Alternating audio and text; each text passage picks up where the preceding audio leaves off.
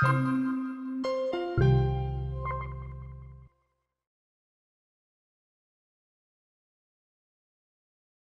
normal way of calculating VAT is the invoice accounting method.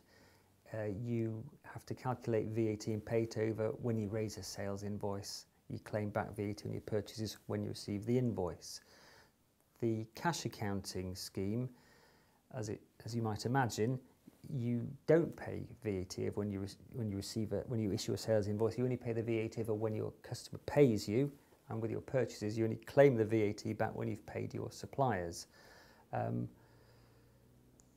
It's very easy to join the cash accounting scheme. You just decide you're joining it. You don't have to send a form off or anything. You just have to pick a date, probably the beginning of a VAT quarter, and then you go from there.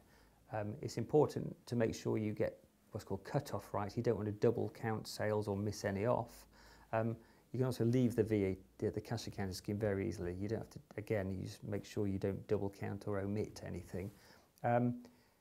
You can only join the cash accounting scheme if you expect your sales to be less than 1.35 million in the next 12 months. So it brings in all small businesses, really.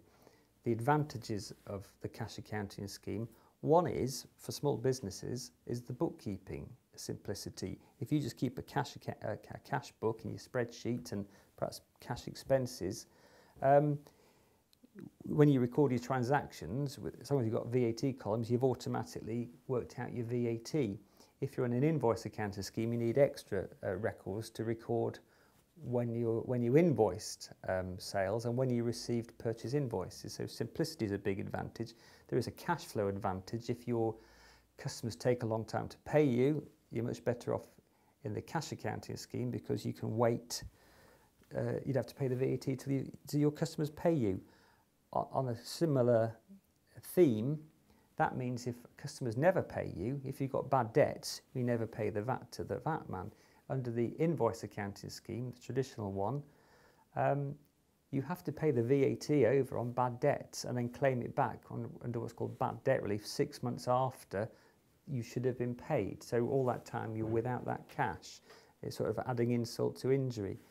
The disadvantages of the cash accounting scheme: if you are in a business where everyone pays you quickly and you get credit for your purchases, you're probably better off in the invoice accounting scheme because you can get the VAT back on your purchases quicker.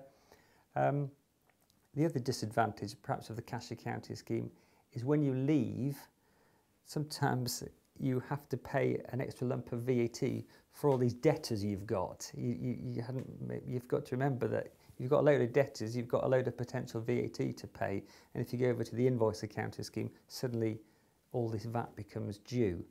But overall, I would say there are far more small businesses using the cash accounting scheme than the invoice accounting scheme for those reasons.